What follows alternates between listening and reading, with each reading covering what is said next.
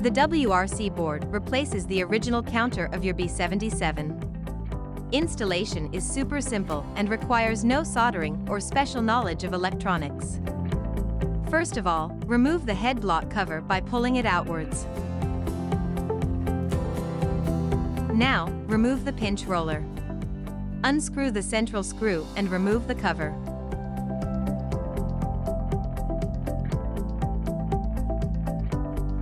Remove washers and pinch roller.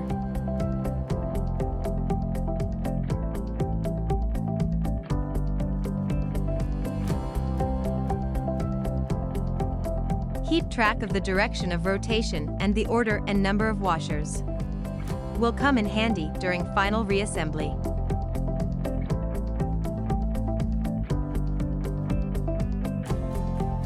If your B77 is equipped with the variable speed option, remove the relative knob by pulling it forward. Remove the 5 screws that secure the front panel to the frame and remove the panel.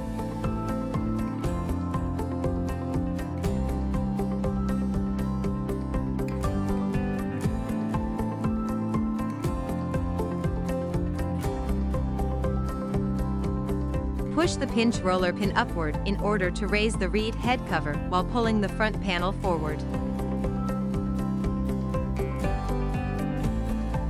Now remove the counter belt. It can be cut or removed from the plate.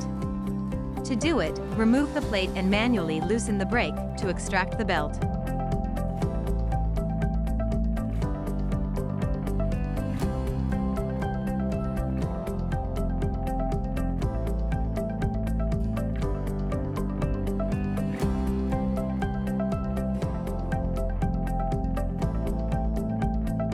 Now you can remove the original counter unscrewing the 2 screws.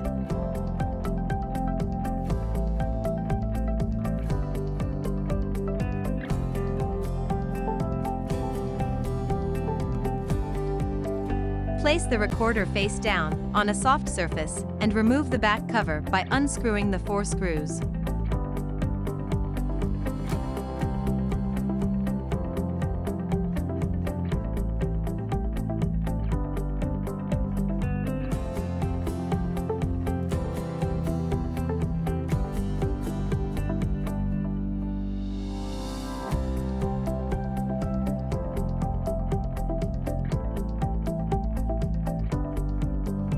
Identify the connector under the upper left circuit board. It's a 9-wire plug. First wire is orange. Unplug the connector from the board. Notice that, in order to prevent wrong insertion, 1 pin is intentionally missing. Plug the original connector you just disconnected to the CN1 connector on the WRC flat cable. Now insert the CN1 plug into the original socket under the circuit board.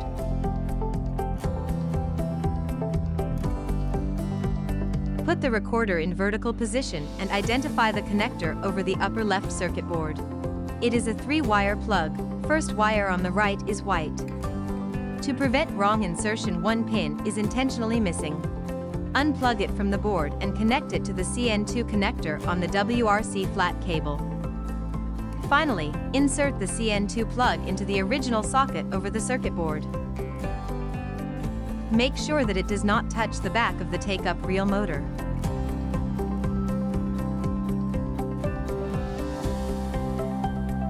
Take the 3rd connector at the other end of the WRC flat cable and slip it into the opening in the chassis. Slip it just under the solenoid arm, in order to make it appear on the front side of the recorder.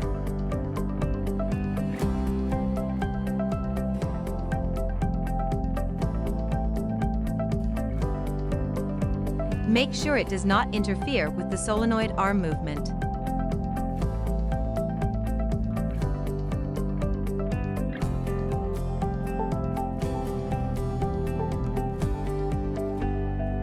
Now connect the WRC board. It is provided with 2 spacers and 2 screws. Put the spacers into the original counter holes. Gently tighten the spacers with pliers. Make sure you do not over-tighten or they can break inside the holes. Plug the connector you just made come out from the front on the recorder into the back of WRC board.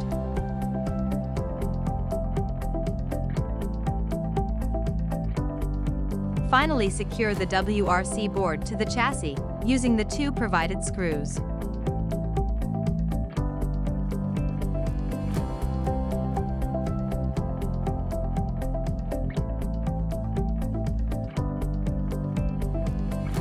Replace the back cover and tighten the 4 screws.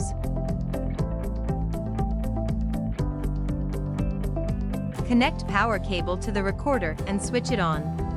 The display should turn on and show setup mode after power on sequence.